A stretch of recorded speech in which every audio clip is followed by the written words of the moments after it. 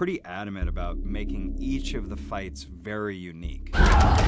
It's so difficult because there's no environmental change, so how do you make it different? And that was the key. You had to change it up, not only with the choreography, but also with the way some of the scenes were shot and just the overall tone. You can have a bit of a scramble to you getting on her back, and then just get her down and I'd even crawling up her body to... Yeah. I'd come up with a base for just the base of the way that a fight should move, and it was involving characteristics and building the fight based off of that. Now, I'd even do a few palms into the temple. Crack you in the face. Crack you in the face. And then just grabbing the face and rubbing it in the dirt. You could almost be like... Yeah, on top of her. Totally. And then like... roll off. From Cody to Phoebe, even Zoe, Sabrina, each one of them had a backstory. Zoe's character Sabrina being trained in the military, so she was of course a little bit better of a fighter than most women. And then you have the dynamic of Phoebe, who's a complete sociopath, the complete psycho.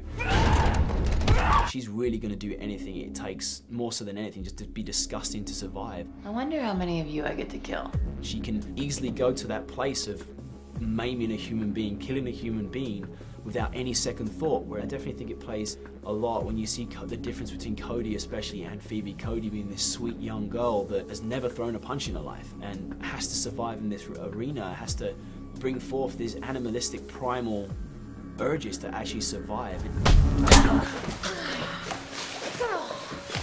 But I really had no idea what I was signing up for. I did an hour of strength and conditioning training, an hour of boxing, and then 3 hours of fight training about 4 days a week. So it was definitely physically, for me, the hardest role I've ever played, definitely.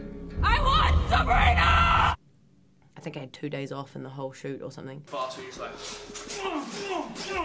It's really violent. The girls absolutely killed it to come into, most of these women not being stunt women, to come into that situation and fight for 7 to 8 hours in an arena and be safe and keep it looking good. It was very challenging, as well as only having about 2 weeks to prep the ladies. Get that conversation happening. We're talking again, bloody, blah. After every fight scene, it would take me about 2 days to recover.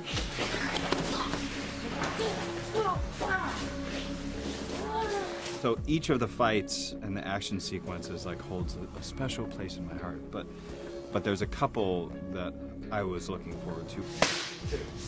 Two will leave it out. Perfect. One was the initial fight between Zoe Bell and Rachel Nichols, just because it's brutal and it's long and it's just kind of epic. I'm sorry. I always had a very clear vision for how I wanted it to be. To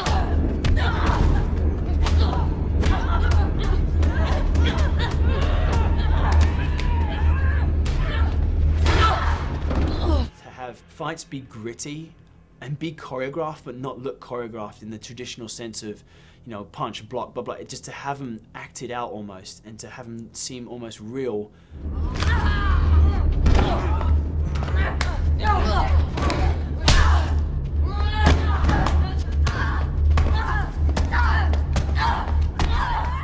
Women fighting to the death is sort of a different thing to men fighting. Men fight to kill and be victorious, and but for women, generally speaking, it's a far more emotional, coming from somewhere way more sort of maternal and instinctive and sad somehow. We wanted to get the reality of what it was for women to have to kill each other. Every day was difficult. Everything was difficult. We had no time for everything not to be difficult. So I wish that I could be like, oh, it was just that one shot that was tough. No, it was all tough.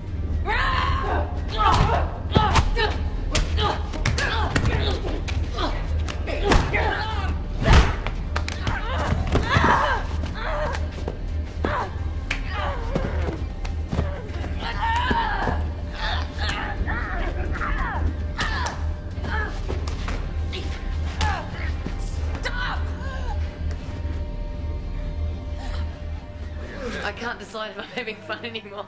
I was having fun and then it creeped me out a little bit. Looks just like... But she's back to normal. Well.